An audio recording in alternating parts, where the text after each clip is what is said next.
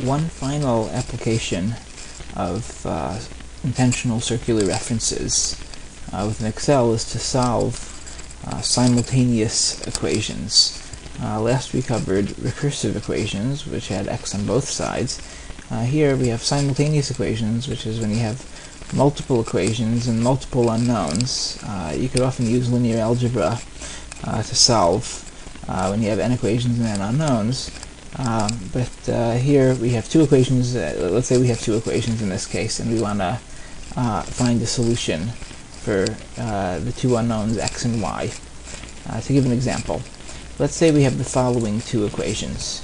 We have x squared plus y squared is equal to 1. That's the unit circle. And we might also have an equation representing a line. We might have, you might see it in terms of y equals mx plus b. Here we could write it in terms of 2x plus 4y is equal to 0. And we're trying to find a value of x and y that satisfies both equations. If we find such an equation, such a solution, so that would be where this line and this unit circle happen to intersect the x and y coordinate. Presumably it would intersect at two positions, but we're just trying to find one solution here.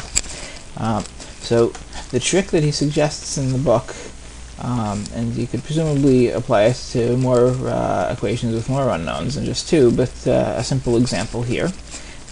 What we're going to do is we're going to get one of the equations in terms of x on the left-hand side of the equal sign, and the other one we'll get in terms of y. And that way we'll be able to have an equation with all of the each unique unknown on one side of the equal sign.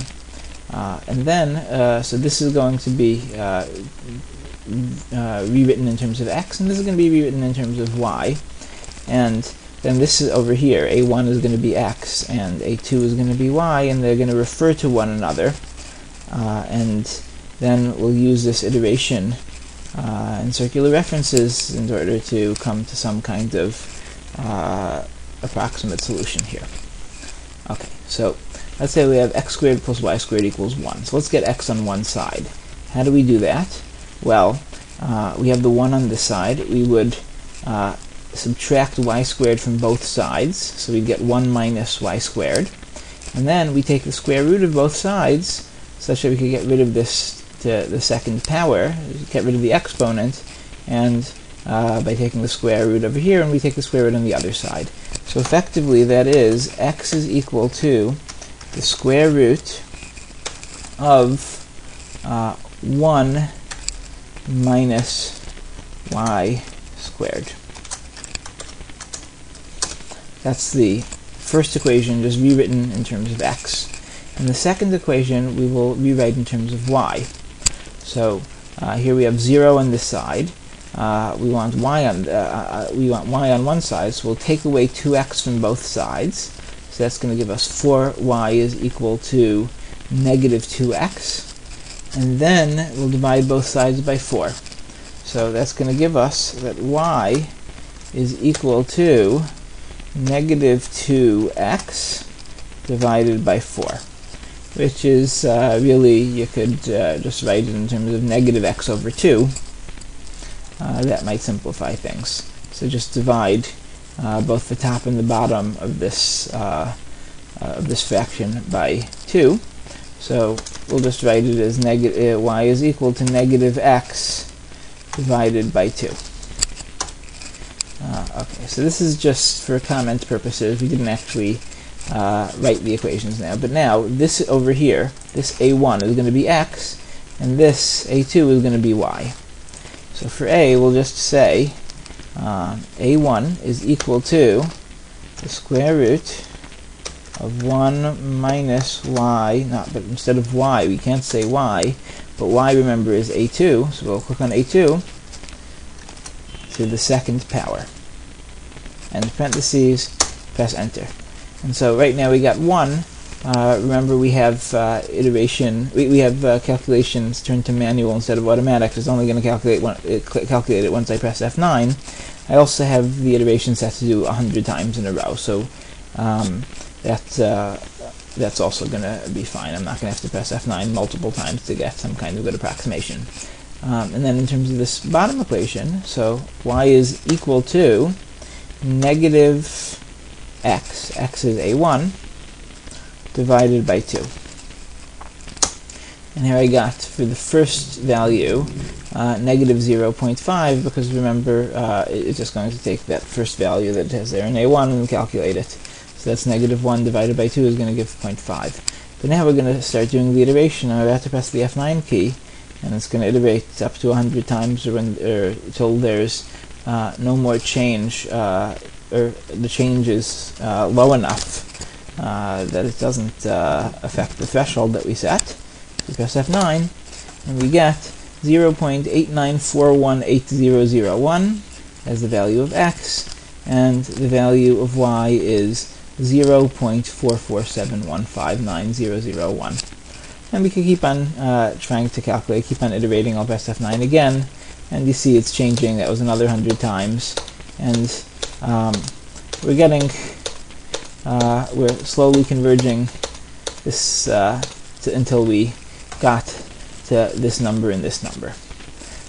Just for the purpose of calculating it, I'm going to copy these two numbers here, and I'd like to make use of them, so I'm going to paste special of the values of x and y, just to confirm that this calculation is good. So I'm going to choose Edit, Paste Special, and I'm only going to paste the values. I say OK. So now I just have these two values here that I calculated. Let's confirm. So this over here is x, and this over here is y. Let's see if this first formula here is actually true. So we'll just rewrite this formula over here, and wherever we see x, I'll talk about a4. Wherever I see y, I'll talk about I'll talk about a5. Or in fact, to make things a little bit easier, I'm going to use the name box for each of these. So over here, this specific cell, A4, I'm going to call that X. See, now that's X in the name box. And this cell over here, I'm going to call Y. So now I could use X and Y in my formula, and it's going to be referring to $A, $4, in other words, this specific absolute reference to A4, and Y will refer to A5 as an absolute reference. So now let's just take these formulas.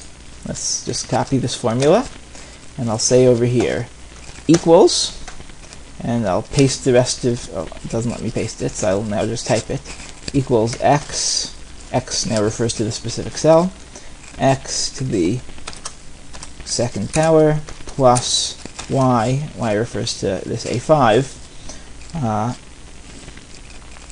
to second power. And I could then actually say equals 1, and it'll say true or false, but we'll press enter here and see what it gives us. In fact, it gives us a 1, which it was supposed to calculate. See, it's equal to 1. And similarly, we could say equals 2 times x plus 4 times y. And I'll press enter. Now this is a negative number, is the y, and you see it ends up being 0. So in fact, we found good solutions for this set of simultaneous equations.